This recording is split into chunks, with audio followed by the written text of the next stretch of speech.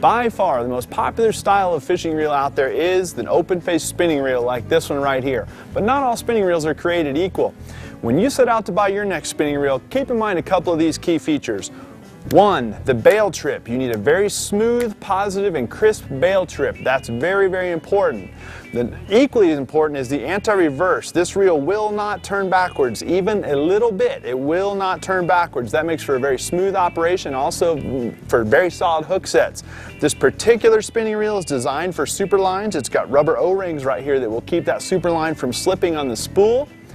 Also, you want to get the most and the best quality bearings built into reel as you can get. If you choose your spinning reel based on your application, as far as size goes, you're going to be better off as well. Keep in mind that if you're going to run super lines, they're much thinner than the monofilament lines that are on the line capacity ratings, and you'll get a lot more of them on the spool than you might think.